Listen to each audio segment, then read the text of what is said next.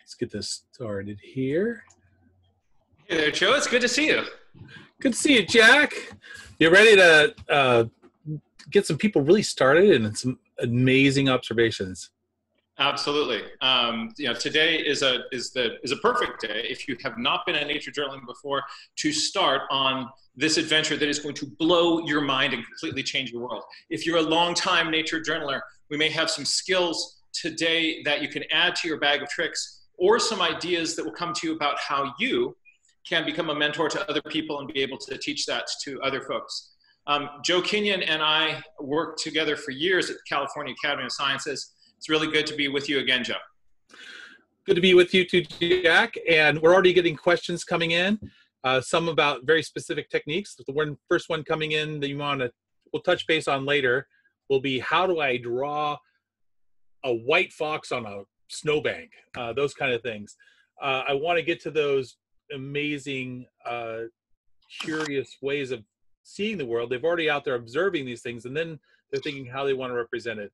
We're gonna get to a couple of those my white fox on the snowbank right here. That's wonderful. That looks exactly like. Yeah, that's the one where my polar bear is eating marshmallows in a blizzard. That's exactly the same picture. People have similar challenges and frustrations, just like you and I, about how to push the media to match what they're thinking. And that isn't always the same thing as what they're seeing. And so I'm glad we're going to talk a lot about thinking first, and then trying to get the hand to match what the brain is trying to do. Well, first of all, let me start this off. Everybody, welcome. This is the Earth Day Nature Journaling with Jack Laws webinar with the Snowland Trust. Let's get started. Looks like there's about 250 people signed up for this webinar, and I see already almost 200 people have checked in. I'm really excited that you can join us and share a bit of the 50th anniversary of Earth Day together. Hello to you all from Snowland Trust. I'm Joseph Kenyon, and I work as a GIS manager, making maps and supporting geographic information systems for our staff, the Snowland Trust, to acquire and steward special places. I'll be introducing today's presenter, John Muir Laws, and facilitating the fun with help from behind the scenes by my colleagues Maria Ramos, Neil Ramos, Melissa Bennett, and in the community programs and the development department. Let me go over some housekeeping here. Here are some things you should know for a smooth event. You've probably heard of webinars being interrupted by pranks or by shocking participants with unsavory messages. We've shifted from our prior webinar format to a moderated one to help with this. To protect our guests, you, and the presenter from shenanigans, your mics and cameras will be turned off and muted. Today's webinar will end at 2:30. Jack's presentation will be about an hour long with a wrap up towards the end. We hope you can participate by submitting questions and comments. Use the red Q&A button at the bottom of the webinar window. This will appear when the presentation starts now. Click on that, type in your question, and we will see them. Sometimes questions come in pretty fast while the speaker is talking, or many people ask the same question. We'll merge those common themes together or share at a good moment for everyone's benefit. We'll also do our very best to answer all that we can. We encourage participation during the webinar and afterwards using social media or through provided links. The event is being recorded, and there are many resources for you to pursue afterward that we will share with you.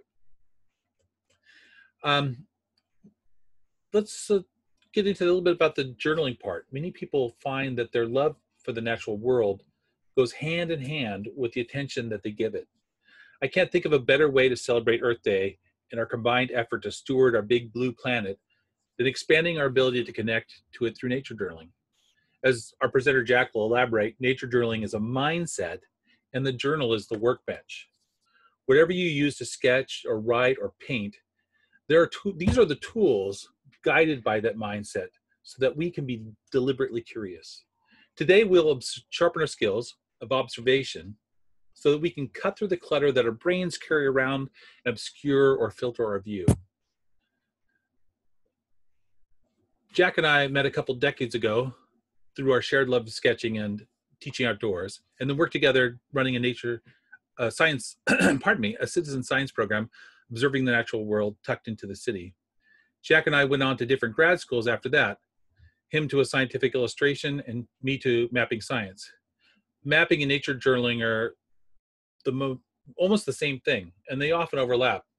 Both mapping and nature drilling use pictures and labels and numbers to see patterns or connections in order to better understand what's around us. From a single poppy seed to how that poppy is distributed across California, the difference between those two types of skills is only scale. What they both really do well is share what we know. This way, more of us can literally be on the same page. Coordinating like this makes us more effective when we team up to learn more, to explore or protect those special places around us. Jack Laws is an author, artist, presenter, scientist, an explorer located here in the Bay Area. He's created many guides, field guides, teaching materials, and hosts weekly presentations online and in person about nature journaling. So there's much more to follow up with after this. It's my pleasure to introduce John Muir Laws, Jack, and I look forward to seeing your questions and hopefully anything that this presentation inspires you to share. We'll see you towards the end, and I'll see you towards the end to wrap up and say goodbye. Thanks. Jack, it's all yours. All right, everybody. Let's dig into this. We've got a short period of time here. What I want to do is to, it says host disabled attendee sharing. Could you please set so that I am able to share screens and those sorts of things with everybody? We'll get right on that, Jack. Great. So in a moment, I will be sharing you a brief presentation about what journaling is, how nature journaling happens, and why to do it. So we're going to look at the what, the how, and the why of nature journaling. Then we are all together going to have a chance to do that. So what you're going to need is just a pencil and a journal, or a blank piece of paper if you have one. Also, you're going to need to go to your refrigerator and find the most interesting vegetable that is still in there. So you're going to want some sort of anchor vegetable to wrap our observations around. So you want some physical thing. If you don't have that, maybe grab a houseplant sitting somewhere nearby, but something that you'll be able to do with that. And I still cannot share my screen. So if you are interested after this presentation, like, oh, I'm all in on nature journaling, I want more of this, I want to invite people to join the Nature Journal Club. That's a Facebook group that is, I can share my screen. You're good to go, Jack. So you can join the Nature Journal Club. That is an online group of people doing this. You can also look for more nature journaling opportunities, a bunch coming with the Sonoma Land Trust. So here we go. What I want to do is I'm first going to show you just a few pages from my own journal, and we're going to take a look at journals of a few other interesting scientists and naturalists. I submit to you that keeping your journal, this is a log that uses words and pictures and numbers to describe your experiences, your adventures, the things that you're curious about, is the #1 thing that you can do to improve not just the way that you think, the way that you interact with nature. It'll allow you to get so much more out of it, but also to improve your memory of the experiences. So keeping a nature journal it's actually not about the book itself. The book could get eaten by a walrus and you are still okay. Because when you are doing nature journaling, it takes your brain to a higher level. And even if the physical object, the book itself, were to go away, you would still be in great shape. So these are just a few pages from my journals. Whenever something is happening around me and it really gets me excited, I grab this book because I know that I will get so much more out of that experience if I'm journaling along with it. You think when you have a rich experience, like, oh, I'm going to remember this forever, but our brains don't work that way. And you also kind of have the subjective feeling that if I'm looking at something, I'm really taking in as much as I can. But this is just a trick that our brain plays on us. And really, your brain has lots of little sneaky tricks that it uses to kind of, with a minimum of effort, a minimum of energy, kind of make you think that you're doing the best you can. But there's so much more potential inside your brain. So what we're going to do is take a look at a few journal pages. I'm saying this is something that I do, but don't take it from me, because if you look through scientists and great thinkers in history, all of them kept journals, all of them. And the ones who didn't don't know their names. History and time have forgotten them because they weren't really able to contribute as much. So challenge for you, can you name the nature journaler who made this nature journal page? Here's another one by the same person. All right. Now, if you think you know this, pat yourself on the back. If you're there with your family, discuss these and let the other person know, like, oh, I think it's this. I think it's this. No, it's got to be this. And if you've got any questions, put them, go in the Q&A section and say, was that boop, boop, boop? All right. So you can add your comments in there, who you think these are. So this is nature journaler number one who we still know and honor today from a long time back. Now this is now we're going to get more challenging. This nature journaler is an expert in barnacles. This is part of his study, very careful study of the structure and behavior of barnacles. And if you have it just based on this, I am really, really impressed with you. This is a scientist who really contributed incredible things to our understanding of the way that natural systems work. If you're puzzled on the barnacle expert, here's one more page by the same person. And what this journal is it's all of this person's observations and thinking and ideas coming together on a page. When you get it out of your head and onto the page, your brain, we're going to be talking more about this, your brain will start to work better. That's naturalist number 2. And here's number 3. Number 3. All right. Do you know this one? Put your best guess into the comment section, and you can also kind of follow other people's. This is number 3. We've got a lot of texture on the moon here, and this is actually the first time that was observed. This person observed that the moon was not a beautiful, perfect sphere, not a perfect orb in the heavens. Got in a lot of trouble. Here's an interesting one. All right, so you can see that this person they are thinking in pictures, and they're thinking with words, they're thinking with numbers and formulas. All those ideas come together on the page. It's not that one of these systems is better than the other. Pictures aren't better than words. Words aren't better than numbers. They're all different ways of thinking. And the more that you start to integrate these together on your own journal page, you get whatever experience you're having into these forms on your piece of paper.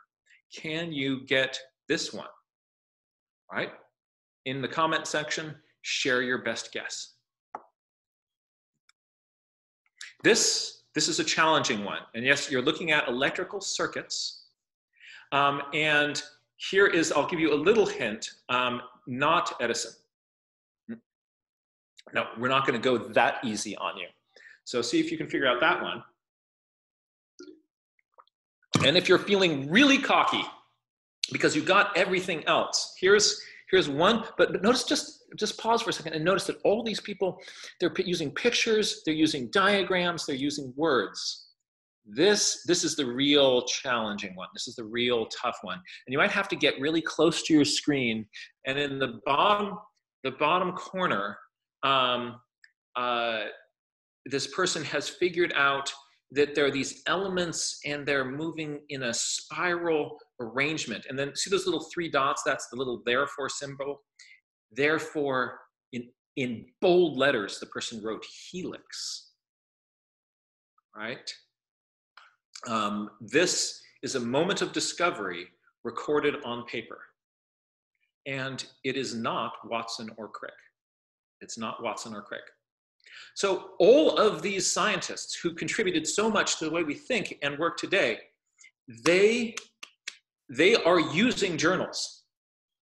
And if you too are using a journal, you say, like, wouldn't it be nice to think like Leonardo da Vinci? Yes, that was the first one. Well, if you want to think like Leonardo da Vinci, start acting like Leonardo da Vinci. And that means start keeping a notebook, words, pictures, numbers, all playing there together. And we're going to see what happens, right? So first, what are you going to put on your page? You've got your journal. You have a journal. What are you going to put onto the pages of your journal? I'm going to suggest 3. Try that again. 3. I wish that were an accident, but on purpose, but this kind of happened. So I'm going to suggest 3 different critical things. You want to get anything that you notice, anything that catches your curiosity, anything that you're wondering about. And the journal is going to enhance your ability to observe. The journal is going to enhance your ability not just to ask questions, but to hold on to the questions that you really ask. And the third little piece of this is creativity. So by creativity, here's what I mean. My definition of creativity is your ability to make useful connections between seemingly unrelated things. So useful connections between seemingly unrelated things. And so you want to train your brain to be a networker. And the more that you do this on things that you're looking at, what is this like? What is this similar to? Why is it similar to that? How is it different than that? Why is that? The more that you can kind of get your brain to practice doing that, the more you will be an automatic connector in your brain. And that is a very powerful place to go. So as nature journalers, we have a little mantra that helps us remember this. And that is, you probably heard this before, I notice, I wonder, it reminds me of. So I notice, I wonder, it reminds me of. I write that into the back of just about every journal I have. And when I'm in front of any object, that's what I do. What I'm doing is I'm sitting down going, what do I notice? I see something, I record it. I notice another thing, I record it. I hear something, I record it. I try to get everything that I notice down there on paper. The next level is those observations are going to stimulate questions. And so what you're going to do is put those questions down on paper as well. Don't expect yourself to remember even your best questions. So when a question occurs to you, write that down right there in your journal. Some people will write it next to, like they've got a picture of something that's interesting, and they're drawing that, and they'll write the question, they'll draw a little line pointing to that part. Other people will just have a little running list, a bullet point list of questions running down the side of the paper. It's really up to you. I know one great nature journaler who will color code these big kind of bubble question marks, and will color code those questions where, like, let's say they're drawing something and it's mostly pink. Then the questions that are related to that on the page, you'll see these kind of big pink bubble question marks. It's a pretty cool strategy. The last piece it reminds me of, intentionally look for connections and relationships between things, and then get those down on paper, right? So some natural object shows up in front of you. You just, even before I grab my piece of paper, I start with, I notice, I wonder, it reminds me of. Just try that with this feather here. What do you notice? What do you see? And you try to just get this stream of consciousness riff of observations. And what can you say about that? What else? What else? And then what? And then what? Now, if you're just doing this in your head, what happens is you'll notice a couple of things, and then you'll feel like, well, that feels satisfying. I've got it. And even if you keep staring at it, your brain, here's the crazy thing, will just start keeping kind of noticing the same thing again and again and again and again. So to get out of that little loop, you put it down on a piece of paper. Then your brain goes, oh yeah, we already got that. Let's go on to the next thing. Same with your questions. Same with your it reminds me of. But it's all kind of comes from you find some phenomenon in nature. And what it is, it's the dance between nature, that phenomenon that you found, and your brain. The next step is how. So here's this experience. I notice, I wonder what it reminds me of. I want to get that into my journal. I'm going to suggest to you that you use 3 languages. So, and I've listed them here, the words, the pictures, and the numbers.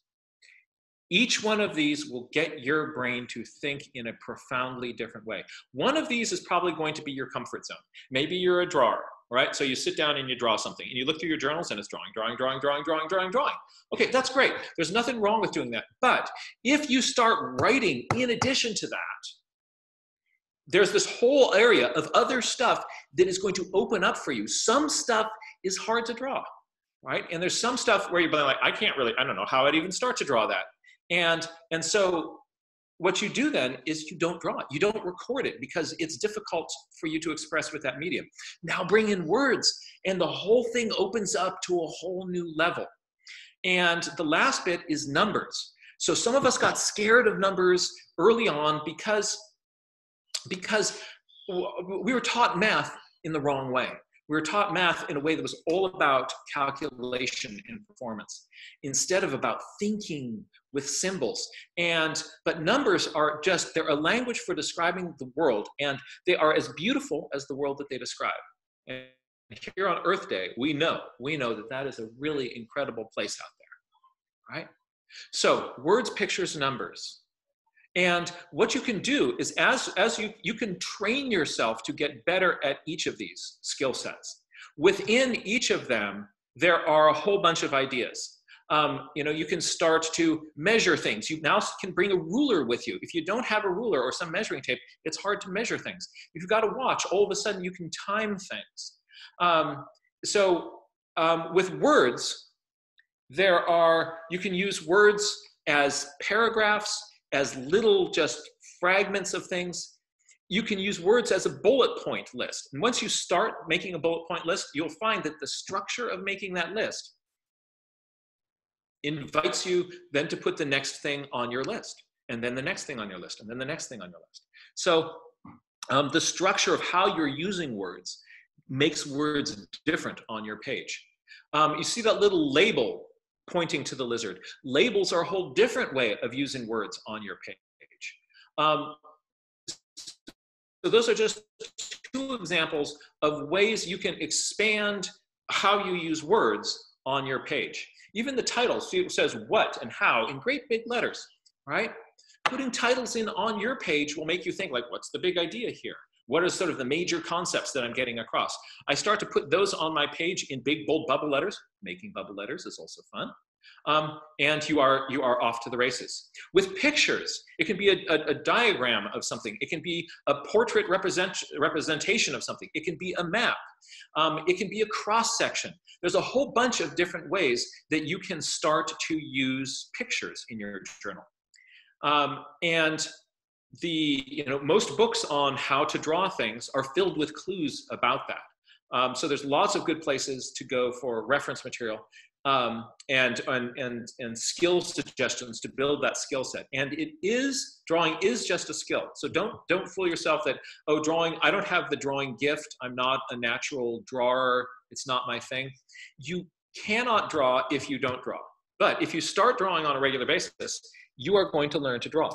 It's a skill that you're going to be able to get just by doing it on a regular basis. The last little piece, that 1, 2, 3, those are the numbers. So start looking for the numbers in nature. Start measuring things. Start timing things. Is there a way that you could represent those numbers, like that little graph that I made, the 14 through 18, instead of just having a mishmash of data, something where you can start to visualize the data. And on the Nature Journal Club, people are sharing lots of different cool ideas about ways of sharing different aspects of quantified observations. Use all of these together. And you're going to build an incredibly rich and incredibly powerful skill set. So, what are the basic elements?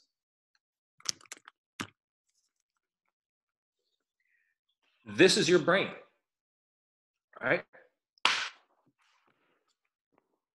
This is your brain on paper, and that's what you want. That's what this is. So the what is all these cool processes going on in your brain. That's the I notice, I wonder, it reminds me of. But what you do is you get out of this brain and you get it here onto the page, and it goes to a whole new level. Just thinking inside your head. Remember your old math teacher who said, show your work, right? Your math teacher was right. You want to show not just the world, but also yourself your work. And your thinking process is going to start to improve. And that leads us into the final little piece of this all, which is why? Why doing this? So at the start, I said that I think that this is the number one thing that you can do in order to really supercharge your ability to observe as a naturalist and to get more enjoyment out of the world. What I'm going to ask you to do is to take 30 seconds right now and just to write down what you think are major big reasons why you would want to do this, why you want to be a nature journal. Why should somebody do this? I'm going to be quiet and write.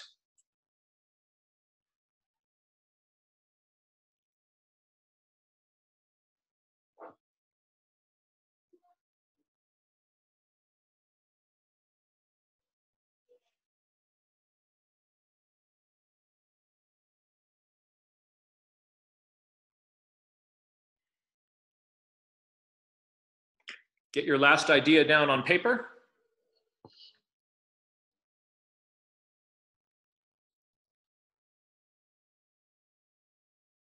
All right, now I'm going to show you a partial list of some ideas that I came up with that I think are good reasons why you should be doing this. You will have others, if there are really cool ones that I've missed or other ones that you want to share, type those into the notes in the question and answer. So here's when I was just sort of sitting around in my living room. These were the major ones that I came up with. So for me, I have a hard time staying focused on whatever it is that I'm doing. But I find when I'm nature journaling, the process of noticing something and getting it down on paper, notice, get it down on paper, notice, get it down on paper, that sucks me into a higher level of presence, of mindful presence with whatever it is that I'm looking at than I can possibly do just standing there on my own 2 feet. This next one about cognitive load is really, really cool. So your brain has limited capacity to handle stuff. So if you've ever tried to multitask, do 2 things at the same time, and found that your ability to do one of those things goes down, or both of those things goes down, you're right, because we really don't have that much. We don't have a super big brain. As big as this is, you try to do a couple things at the same time, this brain can't handle that. So, but what you're doing here is you notice something, instead of trying to keep that in your mind, instead of, I gotta remember that, I gotta remember that, I gotta remember that. As long as you're trying to do that, you don't have the resources to do anything else. So what you're doing is noticing something and then offloading it to the journal. So you get things and you offload them to here. What this does is this makes your brain bigger and bigger and bigger and bigger. So your brain ends up being as big as the capacity of your journal. And so you get a bigger brain by doing this. So you get around the cognitive load, the capacity of your brain. Also, our memories are terrible. Your memory of even important, critical, life-changing events is going to change over time. So years from now, you're going to be telling people about what it was like in the days of COVID, and you're going to be telling the story wrong. That's why if we journal about it, that gives us an anchor for those memories. And you've got yourself kind of a concrete thing that you're then, as your brain is sort of making up stuff and filling in all the gaps in your memory. You are able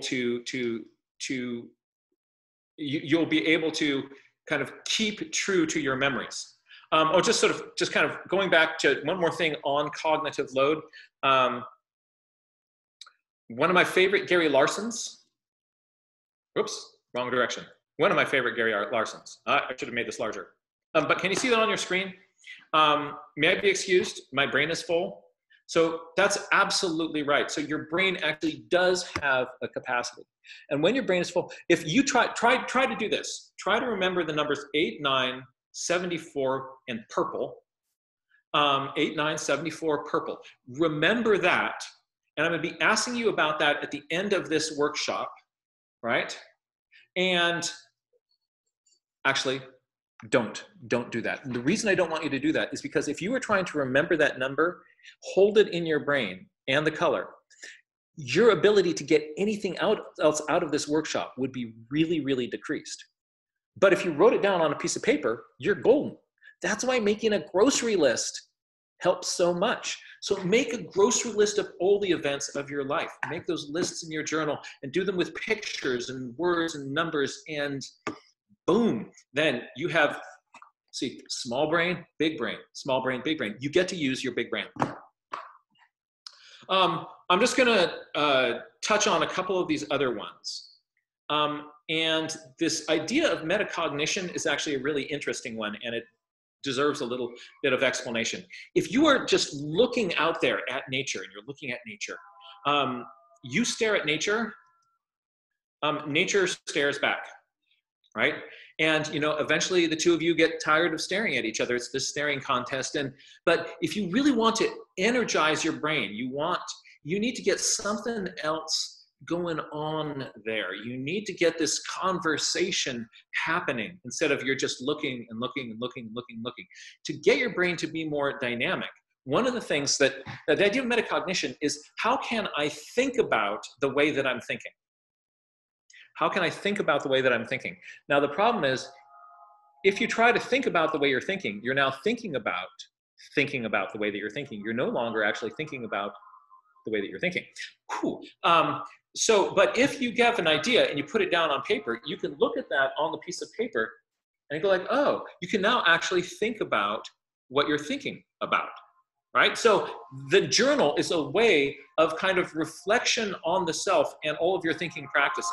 So if you have a journal, then what happens is an interaction with nature becomes this, instead of plunk, I'm looking, it becomes this thing where you're bouncing back and forth between your brain, the journal, whatever it is that you're seeing.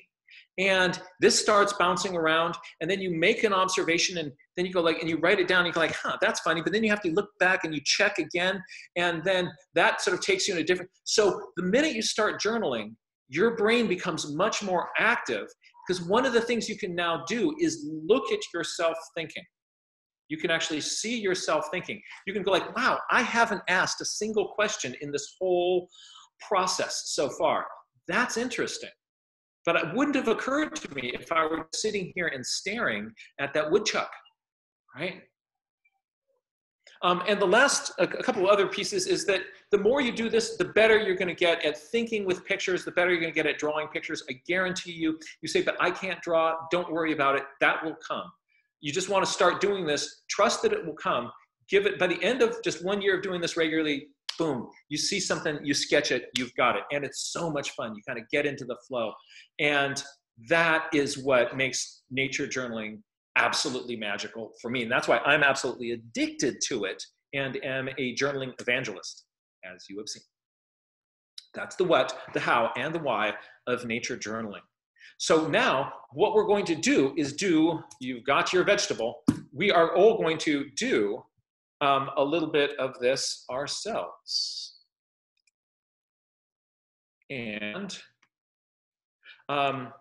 I am going to ask you to get your vegetable, get your journal, and everybody's got a different object, but we can do the basic process together. And so I'm going to switch my cameras, and I'm going to show you, this is the onion cam. And we're going to journal along with me. And I am going to walk you through what my process would be of playing along with something like this. I'm going to use this object.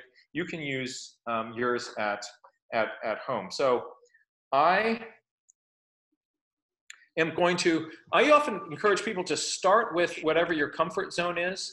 So if your comfort zone is writing, you might just sort of start with a little bullet list down the side of the page. I noticed this, I noticed this, I noticed this, I noticed this, I noticed this.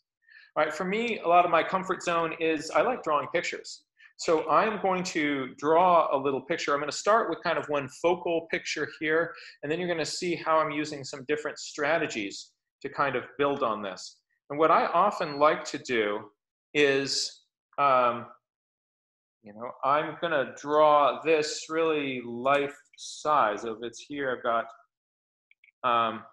so I'm essentially, I'm kind of just giving myself a few little landmarks to get this thing kind of up and running. So it has, there's a little collar. I'm looking at it from a slightly different angle than you are.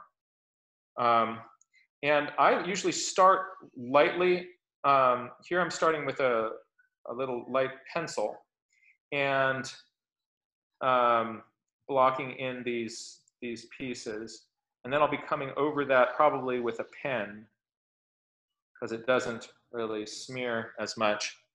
And I'm not at this stage really worried about having to make, to put in any details. This kind of drawing, you want to be kind of curved here.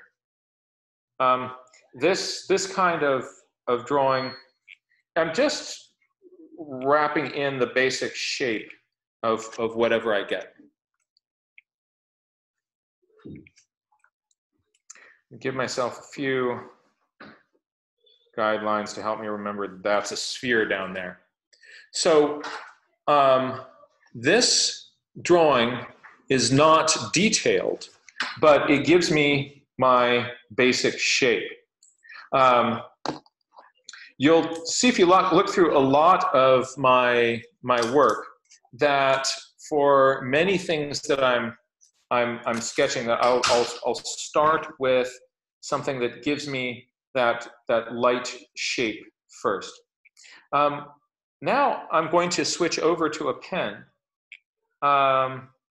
Something that I like about working with a pen is that it helps me not get as fussy. If I make a mistake, and you'll see me make some mistakes during the course of this, and you'll sort of see how I just gotta get myself to like, oh, that's a mistake, cool, and I'm gonna roll with it.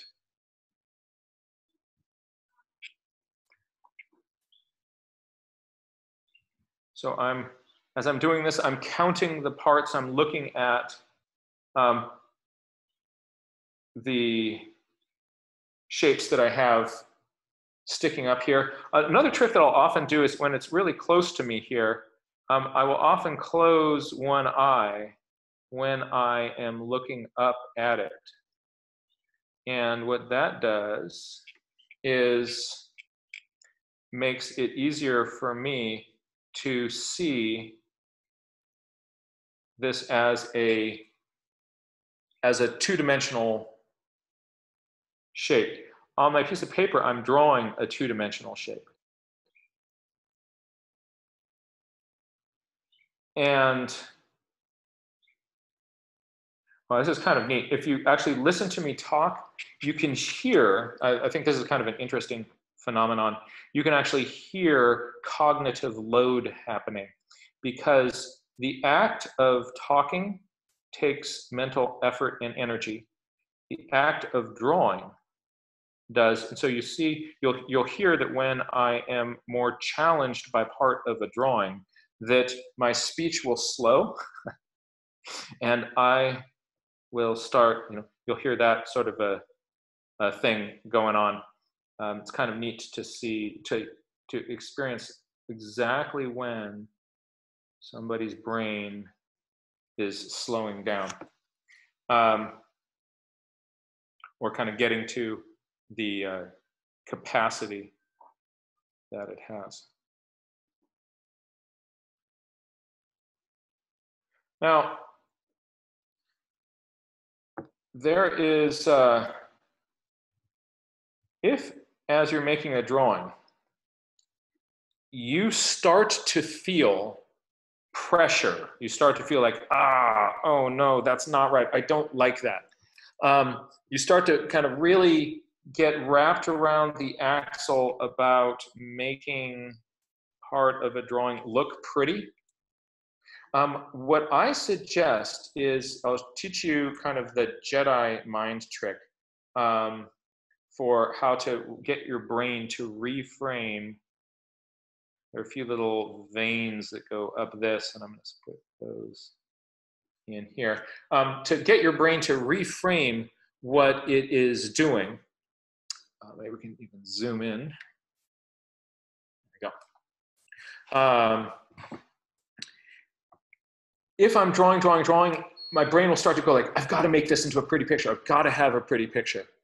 And I don't want to do that because that will just give me journal paralysis.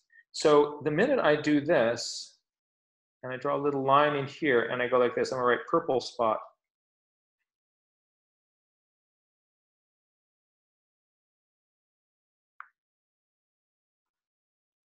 And then I'm gonna write in a question.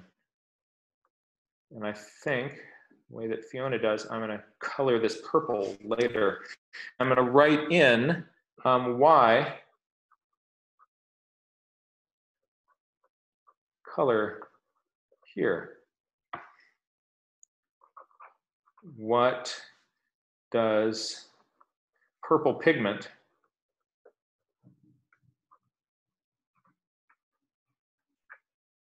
do? Right? So what I did is I just wrote on the page. And you see how by putting this in, this whole thing becomes more interesting.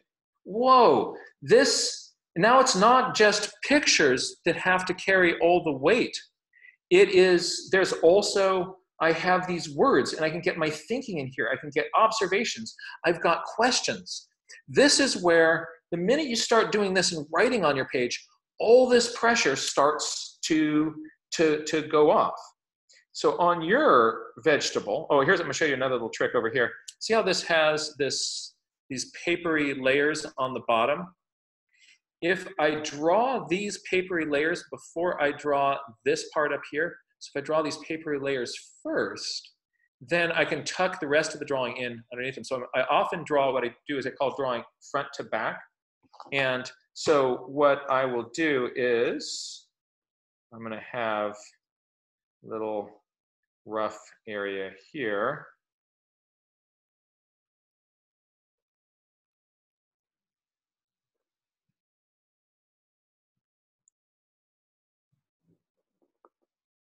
I'm going to draw in these papery layers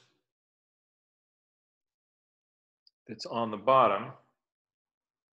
And I don't have its shape exactly right, but I am okay with that.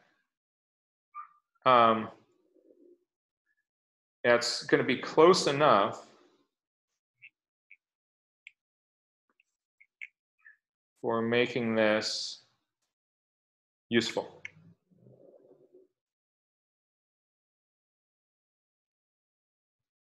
All right, so now that I've got those papery layers, I can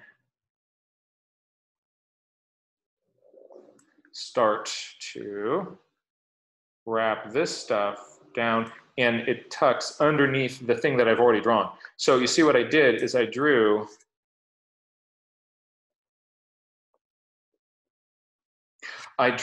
the stuff that was closer to me first, and then I wrapped that other stuff in behind it. Now there are some lines that come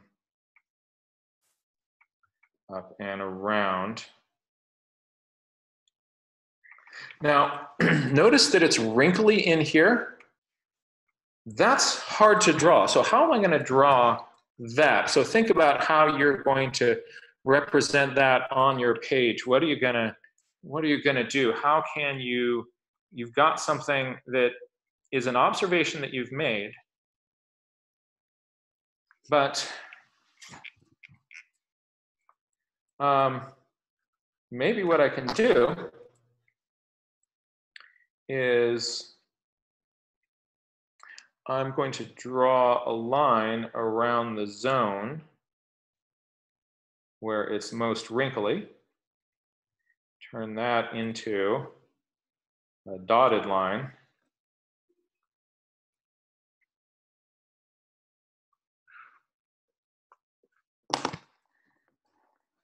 And I'm going to draw a line connecting to that that says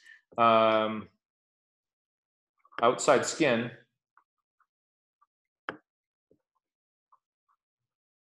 is separated, loose, and wrinkly.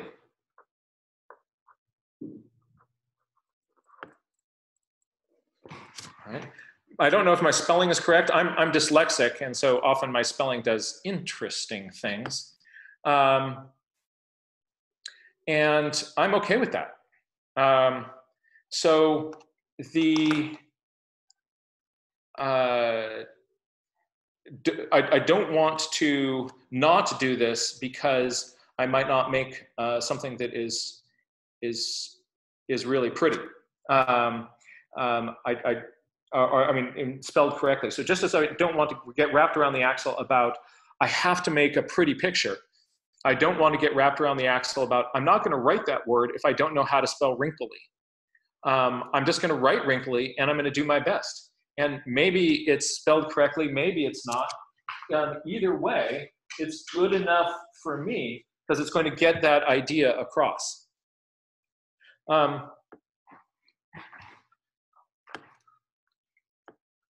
I am now going to just add a little bit of color to this.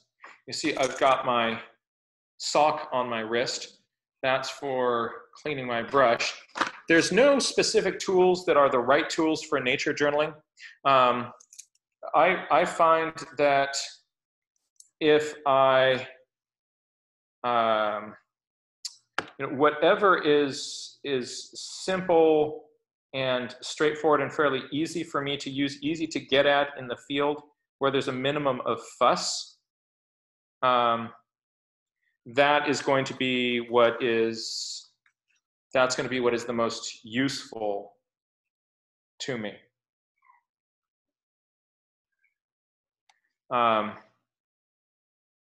So I'm going to, this is gouache paint that I'm putting on here. And I don't have to kind of get in there and draw the whole thing. I find that sometimes if you have a drawing and it's partly finished,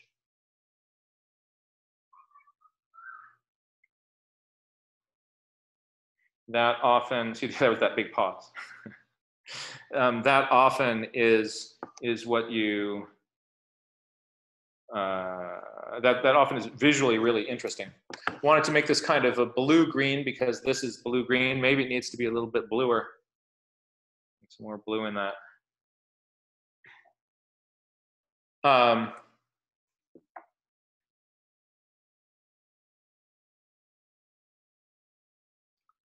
we go. So just having one of those done conveys a bunch of interesting, useful information. I'm going to put in that cool purple spot. See if I can show you that purple spot again.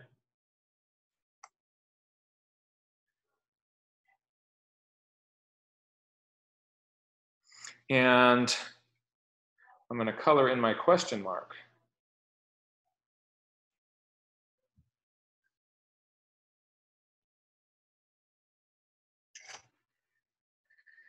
And I'm using the same approach. I'm going to start to kind of work around other parts of the illustration here. Anytime I am kind of getting stuck, though, I need to return to focusing on what my real objective is, which is to be present and sort of stand in awe and wonder of the world. Anytime I start to get too fussy or precious, I need to back off and to write a few more written notes in, and that really helps me kind of keep in nature journaling mode. I'm going to show you two other ideas, and then we're going to open this up to questions. I'm going to look around on this for some part that I think is really interesting. So take a look at this on the underside here. There's this neat sunburst pattern with all these bumps in the middle. I am going to draw, I'm going to have a little inset down here showing, whoops, no, I have to move this up. So I'm making a little inset box down here showing what is going on right on the bottom. And it's going to help me to have a few little kind of crosshair marks through the middle of this. Here's this guy again.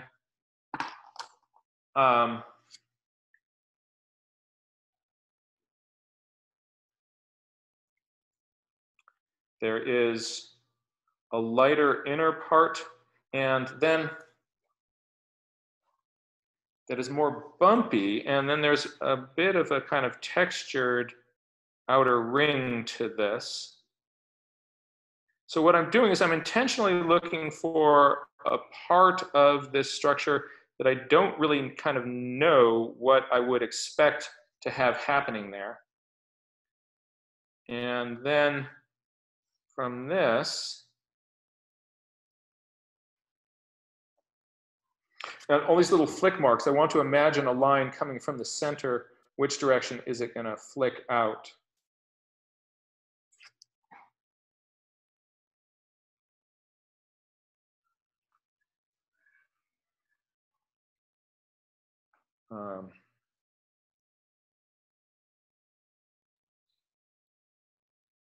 So here is an inset of the bottom part of my onion, and there's a crack in the skin here.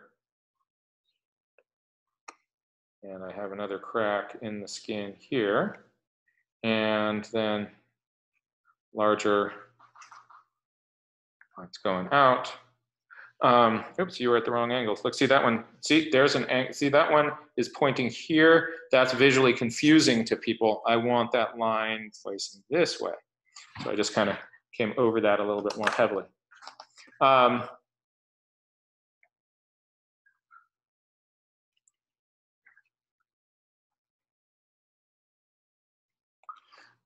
a little bit of purple.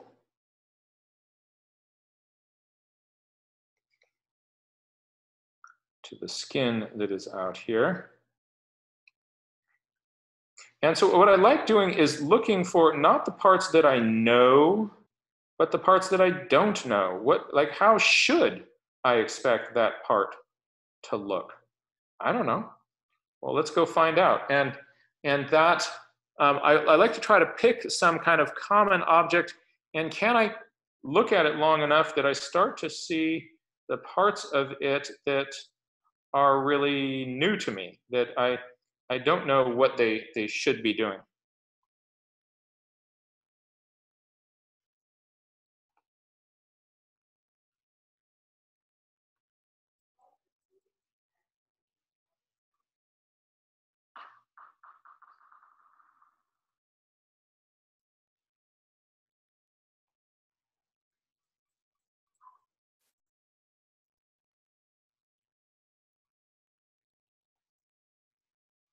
I'm going to let that dry, and I'm going to come hit it with a little bit of white colored pencil in a little bit.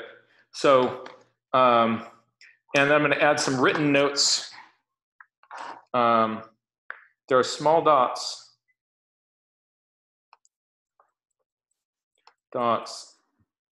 at center. And I wonder if those are root bases.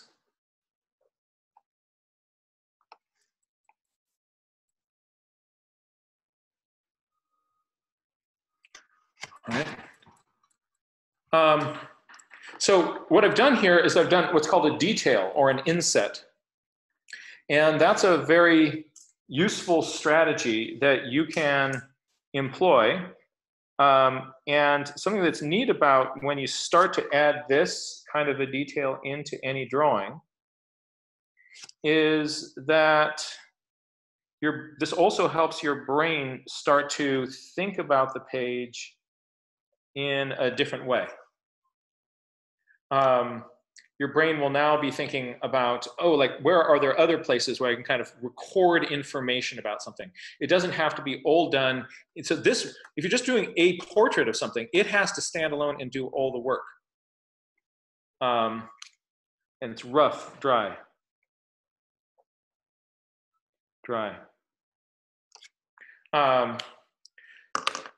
So now notice, what language do I not have represented here? Right? I have, right now, everything is words and pictures. Words and pictures. There's no numbers on this. So what I'm going to do is I'm now going to measure in millimeters, because it's such a better system, the length of this longest one here. And that is from the white part out there. That is 98 millimeters. And that's 98 millimeters. And Joe, can you hear me? Yes, I can. What is today's date? You know, today is April 22nd, 2020, the 50th anniversary of Earth Day. Did you hear that? I did. You know, what a great day to be looking at nature. So I'd forgotten what the date is. So fortunately, I've got Joe on my speed dial here. And he came Feels like old times. Are you gonna ask me to spell anything? I'll just for now, I'll just keep my my spelling mistakes. I kind of wrap myself in those and enjoy them.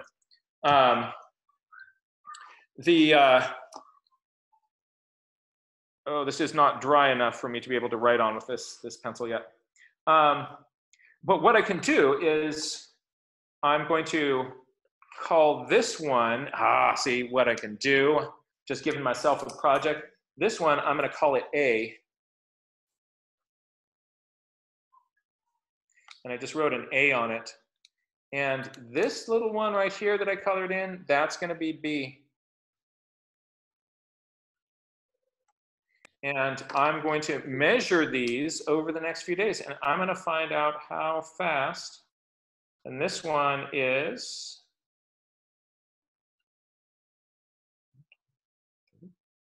47 millimeters. Jack, can I ask you a question quick? Actually, let me first just say one other thing, and then I'm going to kind of break for all your questions and a whole bunch of others. There was something else that I wanted to do in this little study, but I haven't because of a special request. I explained to my daughters that what I was going to do is I thought it'd be really cool. At this point, I wanted to take this and slice it right through here and look at, is there any other green or other coloring, what's going on inside this, and do some cross-section things, because that would be a really cool and appropriate thing to add into this diagram, right? However, my daughter Carolyn asked me if we could keep this as a pet and put this onion in our backyard. And so you can't cut up your pets.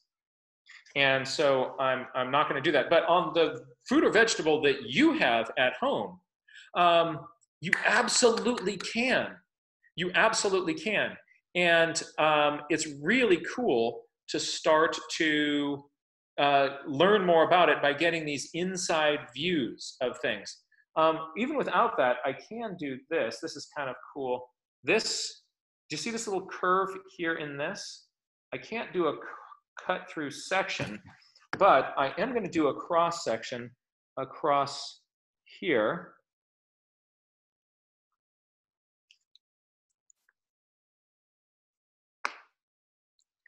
And in cross section, that is from little a and a prime here, it is shaped like this.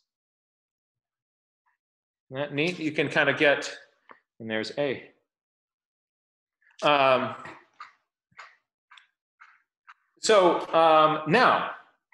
I'm sorry, what was your question, Joe?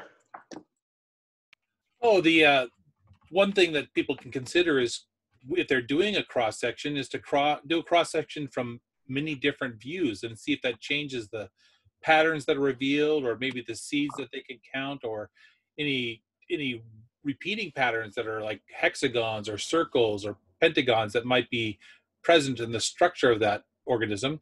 But like you said, don't cut up your pets to find out those things. Yeah, sometimes you can get a sense of the cross section just by looking at it from the outside. Sometimes, though, it requires sacrificing your pet, and that would not make Carolyn very pleased with Daddy. So here's the plan. So you see how I kind of got into this. I started with my comfort zone, which is drawing some pictures. I then kind of started to go like, I'm getting wrapped around the axle about this. I gotta and then once I did this, everything loosened up. The whole thing got more interesting. And then I started thinking about it of like, how can I record more information? The more data I can get about this on one page, the more fun it's going to be. And then what I'm going to do is I can write a title with bubble letters up here. Extra bonus points for this if you can come up with a bad pun. So for your title, if you come up with a bad pun for your Nature Journal page, you get mad points from the Nature Journal Club when you post that on the Nature Journal Club. So I'm going to see if I can come up with a bad onion pun. You might help me with that. But I'm going to add other written notes and things all over this page. But you kind of see how it goes. I didn't really start with a plan, but an understanding and appreciation of this thing is emerging. I don't have to finish it. You're going to find that if you end up with a journal and you've got a whole bunch of pages where you just started something, and then you start to feel like I need to finish these before I can go on and do some new things, you're not going to want to do any journal pages. So that just slows you down, clenches you up, and so you don't have to finish any pages. But I find that when I find something like this and I start messing around with it, this becomes even more fascinating. I'm like, well, why that? What's going on with that? How does, the more that you mess with something, the more you're going to see in it. There's an infinite amount of complexity and intrigue in every little vegetable in your refrigerator, every little crazy thing going on outside your door. And your mission, your challenge is to try to find a way that those start to come out and dance with you and kind of light up in your brain. And journaling is such a powerful way of getting your brain to do that. Should we see if there are any questions? Do we have time to do that, or have I kind of monologued all the way through our session? We're doing great. We have some time for questions. I have a few that I've kind of lumped together that were in similar themes. Would you like me to kind of present them to you as they've come across? All right. So does it start with a polar bear and a marshmallow in a snowstorm? There's a couple questions that are similar to that. And they're about people who are having challenges drawing things that are the same color and how to make them seem like they're coming up out of the page. And I think that's true. There was one for a calla lily was an example. I think they were bringing up the fox on the snow. They're being humorous, but also it's a real challenge. And I know you and I talked about how to draw waterfalls and things like that too. They're difficult. So first, be aware that if you took a photograph of something and had one of these photographs that's completely in focus, there's no sense of depth in it. And it's a photograph. So if you had a photograph, you'd have the same problem. There are a few strategies that people can use, and I'll give you a few suggestions. One is looking for places where elements overlap, and in your drawing, clearly show what happens when this shape is overlapping this shape. So let me, don't worry, I'm still here.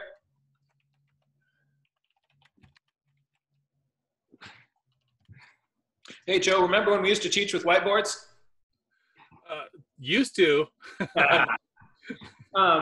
So let's say you have one petal of your lily and it's doing something like that. You have another petal of your lily and it's doing something like that. This then becomes this really ambiguous area. And you want this to be as clear as possible. So if you look and one of them isn't overlapping, then you show it kind of coming to a V.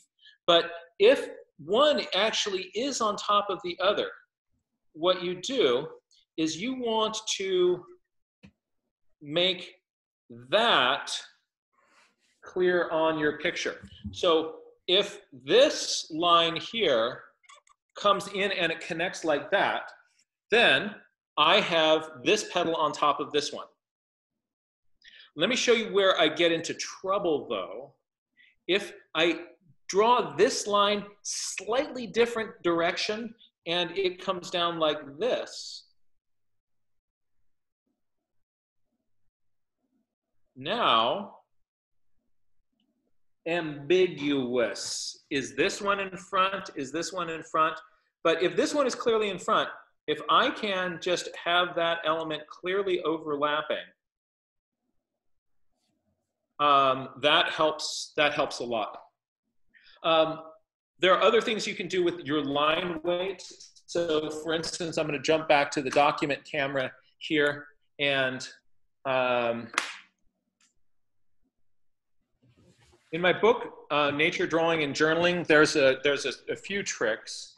There's actually a page of showing depth, and those are all kind of put together. So in this, I want this to be in front of these ones back here. Notice how this one that I've colored, it has a slightly thicker line. See that? Mm-hmm. This part here that's in front, this has a slightly thicker line than these other elements in back. That thicker line does a lot to suggest that this is an element that's in the foreground, this is an element that's in the background. I can suggest that just right in here. I want this to be kind of more clearly in front. By strengthening that line, that puts that element closer to the front. I'll do the same right down here. Same line width. I've got overlap working for me, but let's see what I can do with line width. If I just take this and I reinforce that right through there, that little bit of heavier line helps that see that's in front.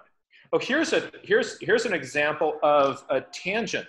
Look at this. Look at this. I'll show you. Like, see how this is confusing? This line comes down here, and what I wanted to have is this little papery edge coming up like this. But see how they come to this one little junction there? And then this could be interpreted as the edge of the onion or the edge of the little papery thing, right? So that becomes a visually confusing point. If I just pull that down like that, problem resolved, right? That is now the thing that's in front. Do you see how I did that? So yes. I can use my line weight, and I can also use the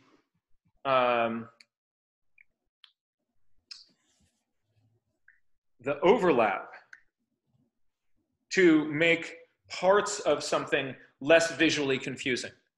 But in Law's Guide to Nature Drawing and Journaling, there's a bunch of other tricks that you'll be able to see in there that you can use to also help you be able to do that. Jack, we're running out of time here, and I had 3 questions. You can decide which one to answer here, and we'll try to answer the other ones in the back. One is the emotional challenge of, I beat myself up whenever I draw because it's not perfect. Or another way this came up is that the birds and the critters are moved so fast, I never finished the drawing. How do you overcome that challenge? Because that's a big part of the mental challenge, to stay focused and have your mindset be in there observing. How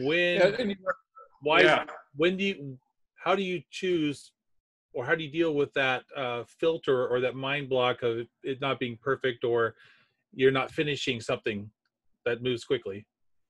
That's a huge question, and really, really, really important. So whoever was asking that is asking something that just kind of goes to the heart of this. Especially grown-ups, we identify ourselves by our areas of competency, by what we know, what we can do well. And so we tend to do those things. And things that where it is a new thing for us, those are actually threatening to us. And so we don't like to do those. So one reason why kids learn so much stuff is because they're not afraid of starting new things. And so people will say, like, you know, but you can only like learn a new language when you're really young. No, it's just that the grown-ups are chicken. And we beat ourselves up whenever something is like, no, that's not right. And that little kind of voice comes on your shoulder, like this is not an onion. You think that this is onion? No, bad onion. This is a terrible onion. Who are you kidding, right? And you start to really, the more you listen to that voice, the more it just shuts you down. And it's scary. That voice, by the way, doesn't go away. It'll just kind of reappear in new things. It will, but when it comes up, you have to be ready and willing to stop and redirect it and say, like look, this isn't about making a pretty picture. This is about me being present in nature and observing something new. I'm trying to, can I look at this in new ways that gives me, actually, that makes me lose my breath at a moment of beauty or interest or wonder. And it actually is in here. There's onions have layers. And you peel back the right one, there's a surprise, something that you never knew. And being willing to stand in that place of, I'm not an expert. I'm a beginner at this, and it's not going to look pretty, but I'm going to learn something. So intentionally moving the goalpost for yourself from, I've got to make a pretty picture. I move the goalpost over to, I want to learn something. I want to discover something. I want to see something. I want to be curious in new ways. And you have to keep forcing yourself to make that switch, make that switch, make that switch. And eventually what happens is you're going to fake it till you make it. And eventually your brain goes like, oh, we really are nature journaling here. It's not about that pretty picture.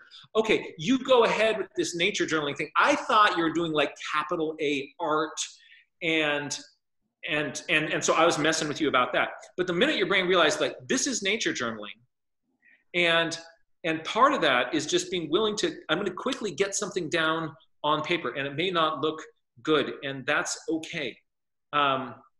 It gives you permission to make lots of pictures.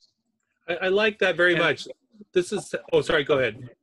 So it gives you permission to make lots of pictures. And then when you make lots of pictures, your brain gets practice and it gets better at drawing. So the better at drawing comes automatically just by doing this on a regular basis.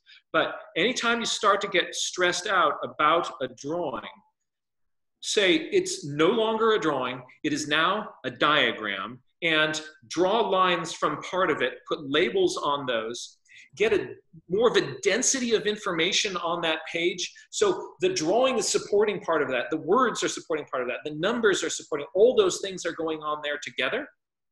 And then you are able to, you're able to keep going. And the more you do this, the better it'll get. And drawing things that move, that's more challenging. Like this, I can like put it back in that same position that I was drawing it, and it cooperates. It's growing slowly, but not at a rate that is going to kind of interrupt my drawing. So when we're drawing things that move, there are techniques and methods that we use to kind of handle that. We often get an understanding of what the anatomy is. We figure out what are the essential points to initially focus on. I get those 3 lines down. I can draw the rest of the basic shape from memory. But I got in the field the basic emphasis of that posture.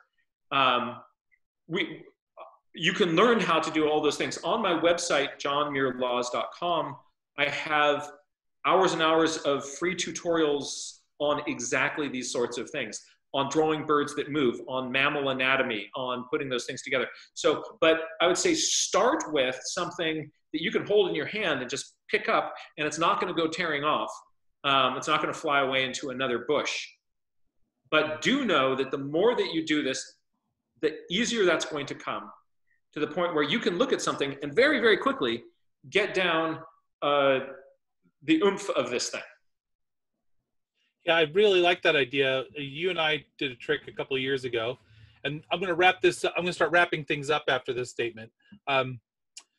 Just putting up a slideshow of birds, because seagulls, telling the difference between different types of seagulls in the Bay Area, because there's so many, dozens of types of gulls. I will just I'll have a slideshow and show the picture of the seagull for 3 seconds. Then I'll do a speed drawing. How many details can I know? So make it a gamify it. And that takes a lot of the stress about, am I making a piece of art that needs to hang in a museum in a frame? And that helps me get rid of that. It becomes more of a little challenge for myself. The things that, some other questions people had were, what were those pens, those water pens you were using? And there'll be links to those materials and items. You describe those on your website. I believe that's the Niji brush. I call them Niji brush, but a water brush. This is it's. I don't recommend the Niji one. I recommend the Pentel one. And if you go to johnmuirlaws.com, there is a link there that says Nature Journaling, and under that you'll find suggested equipment. You can also buy this specific brush on my website. It's my favorite brush. So you can go there and pick up your brushes. Before I close this, there's some journalists, you said their names at the beginning. Could you reiterate who those journalists were? People missed some of those, and then we'll close this up. All right. So here we go. So the first one, we had Leonardo da Vinci. All right. Came up. Leonardo da Vinci was followed by was that the picture of the moons? There was pictures of the moons, and there was illustrations of flowers. That may have been Linnaeus. I wasn't sure. Oh, the barnacle guy. The barnacle guy. That was okay, right. The barnacle guy. Barnacles. And you can see in that second one, there's a little kind of tree-like diagram, and next to it, in sort of tentative script, he writes, "I think," and there's this sort of branching tree, and you can sort of see the start of some of his ideas happening right there. The moon guy was Galileo. Right. Nikolai Tesla was doing that diagram of all the circuitry. Right. The one with the helix, that was Rosalind Franklin, right, the person who discovered the structure of DNA, but was snubbed for a Nobel because she was female. And she was sketching those from microscope pictures. And somebody asked about this earlier. How do I be safe when drawing like a bear or a wasp? We use telescopes and microscopes and binoculars to allow us to get those views. And she was using X-ray crystallography to help her understand that, and then drew her understanding to summarize it, which is, I think, was such an elegant illustration of how to see what the technology cannot. Yeah. Yeah, it's nice that because it involves your brain, when you're drawing something, you have to get your brain in there and wrap around this thing. And you don't really have it until it kind of can come in and then come back out.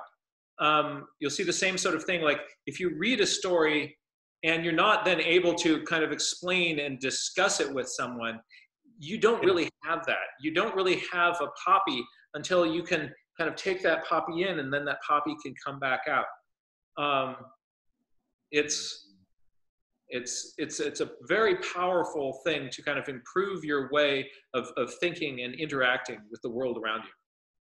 Such a parallel to map making. You're telling a story, but when you're sitting on the workbench, there's shavings and bits and parts that you've chipped through or left over, or like a marble maker's workshop, you're chipping away the marble to get at the form, or on the weaver, you're adding things together to get the form. Or if you're the map maker, you're just kind of laying things over top of each other to see the relationships. But all of them end up with this pile of shavings and trimmings, like a tailor shop. And that process, that pile, that mess, tells you a little bit about yourself and your thinking. The thing you have at the end is the story you're trying to tell. There's a lot of chipping and gnawing and chewing along the way that is actually fantastic to see. That shouldn't be thrown away. And I think that will help people, once they have that mindset, get away from the obstacle of perfectionism. Yeah, I like your analogy there. And it's that pile of shavings that I think is the most interesting part. What are all the decisions that you went through in order to get there? That's why I often like looking through somebody's journal. You get a chance to look through somebody's journal. That, for me, is a lot more interesting than if you just than seeing some sort of final painting that they have. You can see somebody kind of trying to wrap their brain around something, and how can they understand this in a more dynamic way? This is your live thinking process, and so it's this dance between, the stuff comes out of nature and into your brain, then it comes down here, then bounces back into your brain, and then you're looking back at nature, and it's a reflection of that dance, a reflection of that process. I find that to be the real goal and the gold of this. Yeah, it's not so much the book that you get. It is the thinking that you're involved in order to get you there. Yeah, that is the gold. You're really mining for nuggets. And thank you, Jack, very much for sharing your experience, the potholes and pits to avoid in this process, and really joining with us, joining together for us the relationship of ourselves to the land, so that when we're getting back out beyond looking through our window, we can take these skills and reapply them and keep practicing. I wanted to say thanks to everybody who joined us today. We really want to see your work. If you've made something or submitted to it, I'm sure somebody out there thought maybe they wanted to smear that beautiful red color of the onion onto their page and see if that actually made color. Show us those things of where you experimented, or how wide is that zucchini that you picked out of the drawer, or you may have something strange or odd or that you were working on that we would really be curious to see. So post that to us. There's a link there on that page there. We have these really cool little pocket nature journals. Everybody has a different size of nature journal that works for them. These are really attractive ones that fit in a shirt pocket for when you're out there on the go and have a quick place to note things down. If you want to learn more about this, Jack has brought this up a couple times, so I want to reiterate it. Go to johnmuirlaws.com, and there's answers to the questions about which tools you're using, which brushes, which gouache you're using, where to get these materials. Please go there, as well as the fantastic library of great videos that are equally as informative as this presentation you gave here today. And then share with us. We'd love to share with others. We've you and I both agree that this work of observation is about enhancing that love for a place. And we know that when you love something, you are inspired to care for it. And that translating that love and that care into action, that's a really important part of how you and I see our obligation to motivating people to do this. Because the Sonoma Land Trust, we've protected about 50,000 acres of land. The maps I drew and draw help facilitate that. Those stories help us engage or motivate us or to see the details of why this special place is important, what the name of it is, how many acres it is, what plants and animals live there. And through your support, you help make this work possible. You help make us enable to protect over 50,000 acres, and combined with all the other land trusts and parks and regional groups, we take care of a lot of the Bay Area, and we want to see that open and accessible by you when you're able to return to it after your door gets opened and you can do something other than grocery shop. So please send us those pics, share with us. We'd like to see what you got, and we got a little bonus gift there for you. We saw your website, and then consider if you want, besides donating your experience, there's a chance to give a little cash, throw some money into the pot, and help us buy some of that land, help us protect some of that land for all kinds of reasons. Ecosystems that we depend upon, opportunities for access, volunteering opportunities, public recreation, agricultural preservation, places where agricultural areas are at risk of being developed into something other than a food resource. Outdoor education, learning more about this place, having a place to go outdoor to learn it. There's so many parks and marshes and forests that still are available to us because of that hard work to protect it. So go ahead to our website at sonomalandtrust.org. There's a donate button if you want to donate there. But the last part I want to say is that land conservation benefits our whole community. It really does. And thank you so much for, during these uncertain times, it's nice to know we're trying to preserve something for the long haul, for for everybody's use for the long term. And we really appreciate you and everyone supporting our work and your work. And if you donate, you become a member of Sonoma Land Trust, and you join in this community who believes that land is worth protecting. You'll receive invitations to special outings and events and special volunteer opportunities if you'd like. But best of all, we're all working together to protect nature forever. So thank you very much, Jack, and thank you all for participating. This is going to end our presentation, and I look forward to it. And go ahead and check the video if you didn't catch the beginning. Have a good day. Have a great Earth Day. Bye-bye.